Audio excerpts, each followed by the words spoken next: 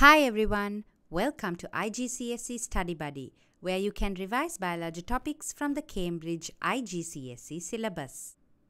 This video summarizes part 3 of topic 6, Plant Nutrition. This is the final video of this chapter. Please do refer to the playlist for the previous 2 parts.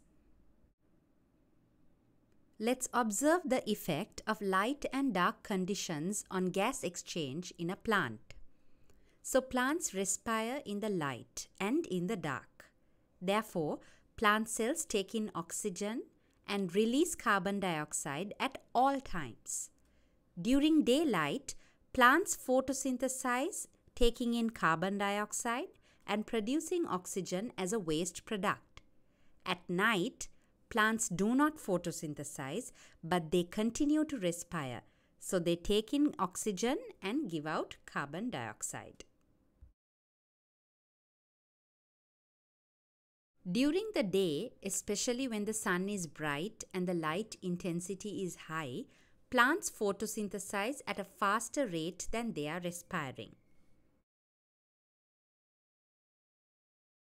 So overall, there is a higher intake of carbon dioxide and a higher output of oxygen.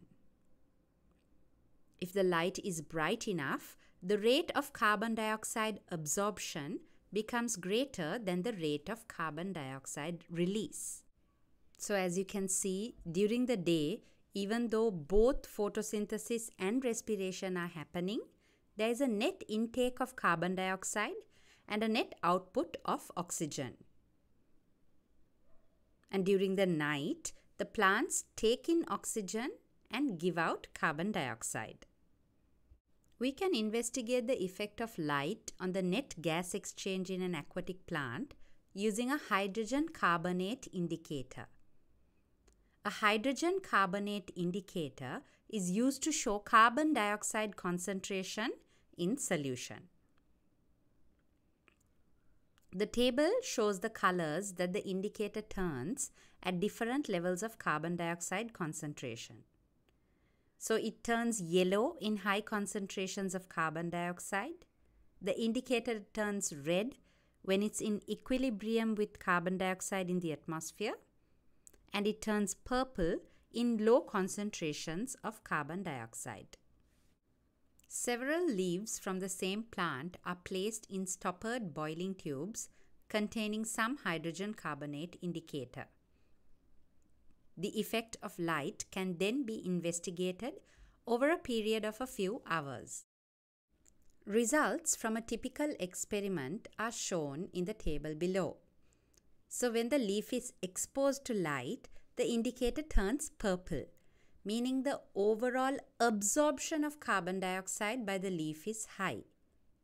When the leaf is in dark conditions, the indicator turns yellow, meaning the overall release of carbon dioxide from the leaf is high. In the absence of a leaf, the indicator is red, meaning the carbon dioxide level is the same as that of the atmosphere. Let's learn about limiting factors now.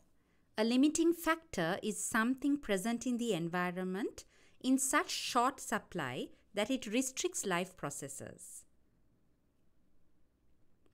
Limiting factors of photosynthesis are temperature, light intensity, and carbon dioxide concentration. Now let's look into the details of the structure of a leaf. Most leaves have a large surface area and are thin. These features are adaptations for photosynthesis. So a large surface area means that it helps to allow more diffusion of carbon dioxide and more absorption of light for photosynthesis. The fact that it's thin allows faster diffusion of carbon dioxide to palisade mesophyll cells. This is the cross-section of a leaf, and these are the parts that you will be expected to identify in the leaf of a dicotyledonous plant. So at the top we have the waxy cuticle, and the top layer is called the upper epidermis. And then it's the palisade mesophyll tissue, which contains chloroplasts. Then we have the spongy mesophyll tissue, which contains air spaces. At the bottom, you may see guard cells and stomata. And then the lower epidermis. We also have the vascular bundles, which contain xylem and phloem. Finally, let's learn how different leaf structures are adapted for photosynthesis. They have chloroplasts that contain chlorophyll that absorb light energy for photosynthesis. The leaf's cuticle is waxy but thin, so it protects the leaf from water loss without blocking sunlight. In the lower epidermis, guard cells open and close the stomata to control and allow carbon dioxide to diffuse into the leaf and oxygen to diffuse out. The upper epidermis is thin and transparent, so it allows more light to reach the palisade cells. The palisade mesophyll tissue layer is at the top of the leaf, so the chloroplasts in the cells are able to absorb more light. The spongy mesophyll tissue has air spaces which allow carbon dioxide to easily diffuse through the leaf. And the vascular bundle consists of the xylem and the phloem.